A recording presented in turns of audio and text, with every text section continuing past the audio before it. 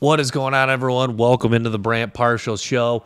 So I wanted to talk quarterbacks for the 2024 NFL Draft, and I wanted to start by we'll talk KJ Jefferson from Arkansas. KJ Jefferson's had a really last good couple years. Jefferson is a guy that really can extend plays. He moves well in the pocket. Jefferson, the guy, though, he wasn't as good a thrower as I thought when you really break down his tape. He is a guy, he can make a lot of throws you want in a quarterback, but he's just not super accurate he's not really consistently accurate. Like, he can't hit the deep ball. It's not super consistent. I like the way he can navigate, move in the pocket. He's got good size. He's a good runner. He's a physical runner. A really good overall player. I think KJ Jefferson's more of a good college quarterback. I think he's a guy that can project well to be a solid backup just because, I think he could be a good backup for Lamar Jackson in the NFL someday, or in an offense that has a running quarterback and you need like a good backup that can run with some physicality. Kind of reminds me a little bit of a poor man's Cam Newton, Jefferson, just the way, the physical running, the ability to, make some throws on the run, the movement in the pocket, where he can like break tackles, can throw with a guy kind of hanging on him a little bit. Some of the stuff, Big Ben, Cam Newton used to do. So, yeah, I don't mind KJ Jefferson. I think he's a really good player. I think I have a good year next year with Arkansas. But as far as like his projection to the NFL, I think that, I think he's more of a good college quarterback and a guy that, kind of projects well to a backup. The next guy, Quinn Ewers, is one of the more interesting guys in this draft. Quinn Ewers, 5-star quarterback, started his career at Ohio State. Ewers is a guy, though, I like that he can throw from different arm angles. He's got a strong arm. He has really good control of the ball. That's one thing you notice about Quinn Ewers. Whether he's rolling to his right, rolling to his left, it seems like the release is almost always the same, even when he's in kind of like an awkward throwing position. So, yeah, I'm a fan of what Quinn Ewers can do. He's got pretty good size. He has you see why Quinn Ewers was a 5-star quarterback, one of the top quarterbacks coming out of high school. He has all the intangibles. It's just a matter of consistency and growth, because last year it was his redshirt freshman season. He's only going to be a redshirt sophomore this year. Really didn't play at all at Ohio State in 2021. So I've said this before, this is a really telling year for Quinn Ewers this year if he really wants to make a statement and really put a stamp on his NFL draft stock and get into the conversation as a top 2 or 3 quarterback. Because right now, for me, if you're going based on film or based on, with all things considered, setting aside some of his elite skill set or his very good skill set, I would say Quinn Ewers is probably the 4th quarterback in this draft. I'll get to the guys who I think are ahead of him. But yeah, Ewers, there's a lot to like, but there's things he has to work on. There's things he's got to improve on. So yeah, Ewers is fun to watch. I want to see him. He's a guy that you just want to see more games, and he's the ultimate example of why you love to have 3 years of tape on this guy. And in this case, this is likely, you likely only get 2 true years of tape. So yeah, Quinn Ewers, another guy that's going to be up there, quarterback out of Texas. So next guy, Bo Nix. Bo Nix, Oregon, guy that started his career at Auburn, former 5-star quarterback. Bo Nix, I'll say this about Bo Nix. This guy has really legit speed. He's got acceleration. This guy picks up yardage in a hurry. And Bo Nix, he's a very exciting player to watch. He can throw. He throws very accurately rolling to his right. And he's got a strong arm. He's got a lot stronger arm than I thought. Just watching him on TV, you see him make a lot of throws. But when you really dive into his tape, he's got a stronger arm than you think. And I like that he's very conservative with throwing the deep ball. And what I mean by that is there's times that, he kind of throws it and just like, make sure his release is smooth and kind of, it slows down his motion to make sure that the throw is accurate. And sometimes you'll see a guy just like, wind up and completely uncork it on a deep ball and overshoot him. Sometimes he'll underthrow the deep ball, but I'd rather have, if a guy's wide open, sometimes it's better to just underthrow and make sure that the ball is securely caught for a 40, 45-yard game as opposed to, uncorking it where you hit the guy in stride for a 60-yard touchdown, but then there's a chance you could overthrow it. So, yeah, I like that about Bo Nix. Very comfortable rolling to his right. He's a lot more comfortable rolling to his right as opposed to his left. But, yeah, Bo Nix is a guy that you love. I love his competitiveness. I think Oregon was a really good fit for Bo Nix. I actually kind of questioned how he would do at Oregon. I thought if it didn't work out at Auburn. But it turns out, I think a lot of the success Auburn had was more predicated because, Bo Nix was so good as opposed to, he was holding back the team from success, if that makes sense. Because I thought Auburn would be fine without Bo Nix, but it turns out that, Auburn almost needed Bo Nix as much as Bo Nix needed Auburn. So, yeah, Auburn kind of is taking a step back, and Bo Nix has found a nice role as a starting quarterback of the Oregon Ducks, playing for Dan Lanning, an excellent football coach, excellent recruiter, and Oregon's got some good skill around him, but it's not like top end level skill where you really question maybe that's just he's more of a beneficiary of talent around him. Troy Franklin, the receiver they have that I've touched on, is a really nice player, but yeah, Bo Nix. He's exciting to watch. Strong arm. Very, very anxious to see what he does this year. Bo Nix, forget what he's at, the consensus right now. But for me, he would be my number 3 quarterback. And I'll get to the top 2 guys shortly. But yeah, he would come in at my number 3. But he might become my number 2. He's right there.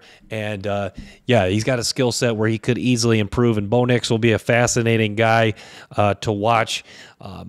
As the draft talk heats up, as we get closer as we head into next year's college football season, we head closer to next year's draft. Number 2, Michael Penix Jr. From Washington, my number 2 quarterback.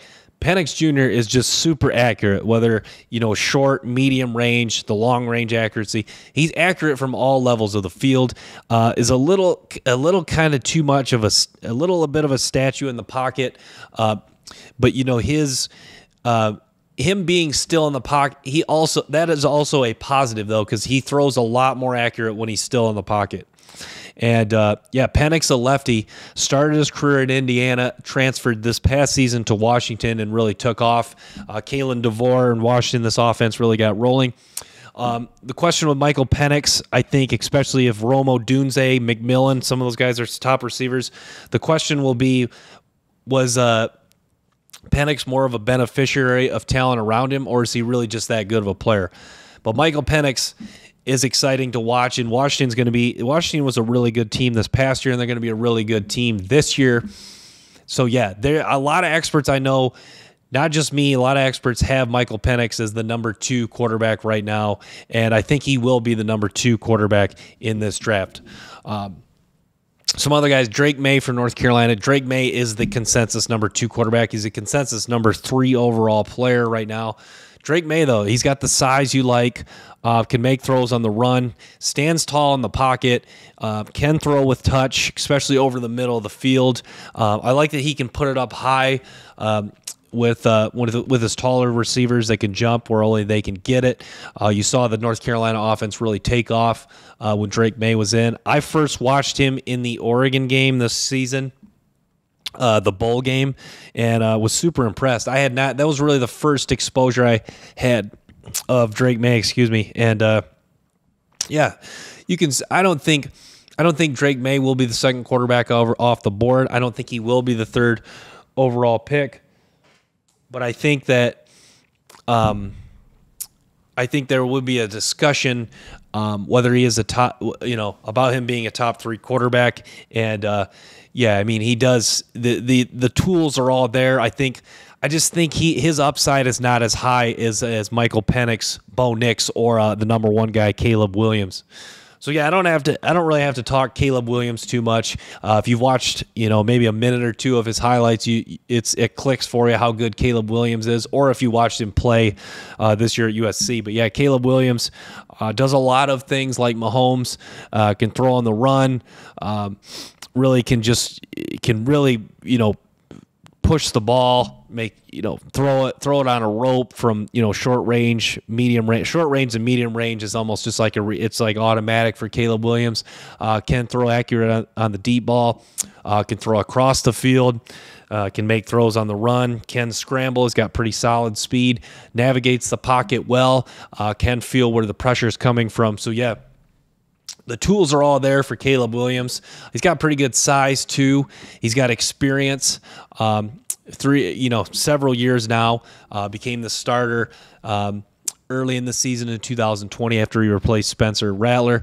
Was at Oklahoma. Transferred in this past year to USC. He's played under Lincoln Riley, a guy that knows a thing or two about coaching up quarterbacks. So yeah, Caleb Williams, the consensus #1 quarterback right now.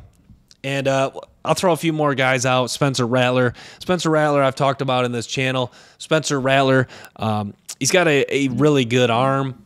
The short and medium range accuracy is really good. He's got one of my favorite releases. It's very fluid. It's quick. It's over the top. It's not elongated.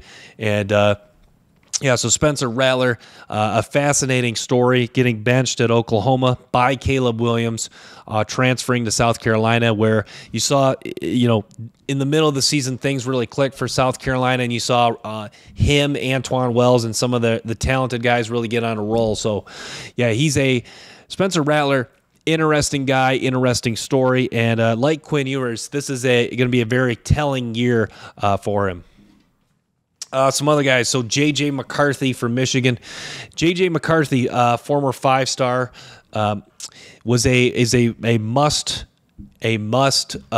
needed recruit for Michigan, as Michigan has really been starved for a top end quarterback. And you saw McCarthy play a little bit as a backup in the 2021 season behind Cade McNamara, and then in 2022 win the starting job early on and have a really nice year in 2022. I think it wasn't as good as I think.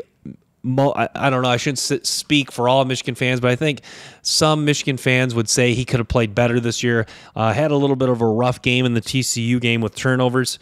I think McCarthy did a lot of what he needed to do to win games. But you see, his release is it is a elongated release, but he can put some zip on the ball. He's accurate from the short and long range. He is a really good athlete. He can scramble. He's got good speed. He's actually got pretty good play strength to break tackles when he does scramble. So, yeah, this will be it'll be fun to watch and see what he does in 2023. Shined in some big games. The Ohio State game, won a Big Ten championship for him. Played well in that game in the win over Purdue. So, yeah, he's played well in some big games. Shined in both games against Ohio State, even though in 2021 he didn't play as much, but made big-time throws when he came in and when he was called upon in that game. So, and also in the games in 2021 when he was called upon. So, yeah, that's it. That's what I wanted to get to with the quarterbacks. So let's transition into some of the top running backs. So I haven't talked running backs yet on this channel, but yeah, this running back class, I was not expecting it to be as good as last year, but it might be better. And I'm not even joking when I say that. Like Raheem Sanders from Arkansas, there was a few guys. Braylon Allen, I went into watching their tape, and I was I watched these guys a little bit. I didn't watch a lot of Arkansas, Wisconsin. But Rocket Sanders is just a fun guy to watch. You get flashes of Marshawn Lynch when you see this guy. This guy just refuses to be tackled. Like this guy, he runs like his life depends on breaking tackles. I mean, he is physical, changes direction pretty well, quick, effective cuts. He's got a stiff arm. He can break multiple tackles on a given play. I think his vision's underrated. He's got really good vision. Can read when the hole's going to open up. He does have good patience too. So yeah, and he can break longer runs too. Like he doesn't have elite speed. Like I don't think he's going to clock 3.43, but I think is he probably in the mid 4.4s? I would say most likely. So yeah, Rocket Sanders is a fun watch. If you haven't seen his highlights, go watch him. And I hope he's a focal point of this Arkansas offense. And the Arkansas backfield's fun to watch with KJ Jefferson and Rocket Sanders. So the next guy, we'll talk Blake Corum for the Michigan Wolverines. Blake Corum had a really good season this past year. Got hurt in the Illinois game, but before that was arguably up there for in the as far as one of the guys that would have had a good shot at winning the Heisman. Blake Corum, just excellent vision. You can tell he's been coached up well by Mike Hart, the running backs coach. He's a shorter guy, compact but super strong. I love that Blake Corum with his thick body, he can just slip arm tackles with ease. Can break longer runs. He's got pretty good speed. He was just, his patience is outstanding too. He can read where the hole's going to open up. Corum's got good hands out the backfield. He competes, and he's tough, and he can run with some physicality too for being a smaller guy. So yeah, Blake Corum, as a Michigan fan, he is, he's a fan favorite, just the way he competes and brings it. And a guy that's now played even though he didn't really become the main starter, get the bulk of the carries until this year in 2022, but he's been 2020 got some work as a true freshman and got some carries in 2021, even though Hassan Haskins was the starter for Michigan. So yeah, he has experience playing too. Next guy is Trey Benson from Florida State. Trey Benson, a lot like Raheem Sanders. This guy it makes you wonder if his life depends on breaking tackles. Benson almost reminds me of a mix of Corum and Raheem Sanders because he's got, excellent vision. He's compact, super thick thighs. I wouldn't say mix. I say he's like Corum and Raheem Sanders just because they're, excuse me, their legs are thick, strong build, and Benson can break multiple tackles. You see him get involved in the kick return game. He's an explosive kick returner. Returned a kick for a touchdown in the Boston College game. So yeah, Trey Benson, the former Oregon transfer, is going to be one of the top running backs. He's lower down the list right now, the consensus, but I think he's going to rise, and I think a lot of people are going to fall in love with Trey Benson. Lean, thick, good, strong, muscular build, but also lean too, and especially strong in the lower body, like I said, with Raheem Sanders and Blake Corum. So another guy from Michigan, Donovan Edwards. Donovan Edwards, what stands out is his receiving ability, and I talked with my dad. This guy, Donovan Edwards probably could be a slot receiver at Michigan and be a really good one and get drafted and start and be a solid to good starting slot receiver in the NFL, but can run between the tackles. Edwards, though, he's a guy that when he gets a crease or an opening or gets in the open field, you really can see the acceleration in the open field. You saw it in the Ohio State game. Just ask Ohio State. When he gets in the open field, he can break long runs, and that acceleration is certainly on display. So, yeah, Donovan Edwards, super fun player. Him and Blake Corum are going to be a really good combination. It'll be fun to see two Michigan players as two of the top running backs in the country. So next, another guy, TreVeyon Henderson. TreVeyon Henderson, former five-star running back recruit out of high school. He plays for the Ohio State Buckeyes. Number 32, was injured a little bit this year. Had a really productive year in 2021 as a true freshman. Henderson, he's got good vision. He moves laterally super well. That helps him to kind of find a lane.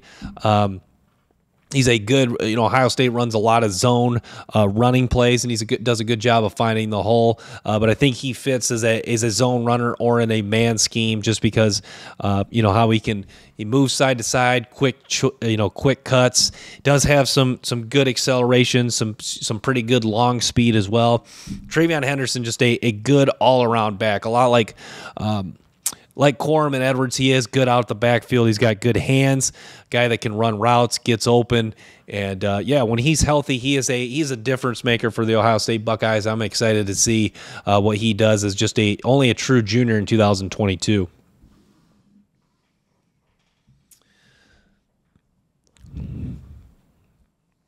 So some more guy, Will Shipley from Clemson. Will Shipley. Boy, I didn't really. Will Shipley's another guy. When you dive into his tape, you really get more of appreciation for his skill set. Excellent receiver, can adjust to the ball. He's a guy that he runs downhill hard. Will Shipley can run with some power. He's not just a scat back. Will Shipley can get downhill. He's a really good athlete. You see, he can hurdle defenders. Will Shipley, his acceleration is really good too. A guy that can break multiple tackles. Like Raheem Sanders, he's got some kick return ability. But yeah, Will Shipley, excellent player, former 5-star running back. You see several of the 5-star guys from the 2021 class really up there making an impact. Henderson, Shipley, Donovan Edwards, all 5-star guys, and you see they're going to be in the discussion as some of the top guys. But yeah. What else I want to say about Will Shipley? I'd say there was some games he really took over. I think in the Syracuse game, he was a true difference maker. I'd say he's been a true difference maker overall for Clemson. He's definitely a guy that his acceleration is, his speed and acceleration is kind of low key. He really picks up yardage in a hurry. He's a guy that, can get 10 yards and you kind of just like, dang, did he just get 10 yards there? That's Will Shipley. So, yeah, Will Shipley hopefully should be a focal point of the Clemson offense. Once again, hopefully Clemson feeds him this year. I know they got a couple other good backs, but yeah, they have to make sure that Will Shipley touches the ball, not only running between the tackles, but they got to get him the ball out the backfield. He's also good at, getting the ball in screens. He knows knows where blockers are going to set up, and he knows how to get open in space.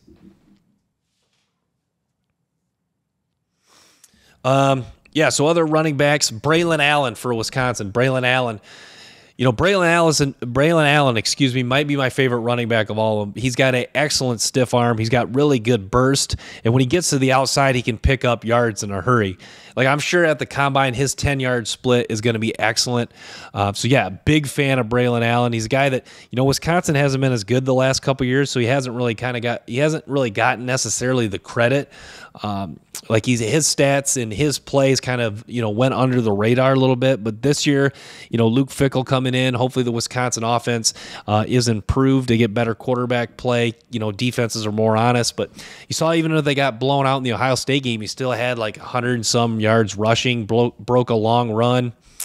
It's a guy that, yeah, he certainly can break long runs. I think he was at 80, is like a 90-plus yard run he had against Illinois State. So, yeah, I mean, Braylon Allen checks off all the boxes. Lean, muscular build. I think all his combined traits, I think he'd have the highest score when I do a grade. So, yeah, Braylon Allen would be my number one running back in this draft. Travion Henderson is the consensus number one. But, yeah, I think Braylon Allen would be my number one. So, yeah, touch on. We'll shift gears here to linebacker. I just want to talk a little bit more. I don't want to talk too many linebackers. I'll throw some names out. Both the Clemson guys are really good. Jeremiah Trotter, another guy that's really good that I want to talk about is Barrett Carter. Barrett Carter is just an excellent linebacker for Clemson. They ask him to do a lot of things: cover, blitz. He can do all those very well. He's got a strong, muscular build. When he blitzes, he can really just overpower running backs. He's a really good wrap-up tackler. He's got excellent burst. Can just close on ball carriers in a hurry. And, he can cover man-to-man, too. And you see he can jump crossing routes. He's got good hands to come down with interceptions. I think Barrett Carter is a consensus number 3 linebacker right now. I think he should be the number 1 linebacker. So, yeah, I just wanted to touch on that. Wanted to talk some quarterbacks, running backs for this upcoming NFL draft. So thanks for tuning in to the Brant Marshall Show. Make sure to stay tuned for more episodes and clips from the show. Till next time, peace.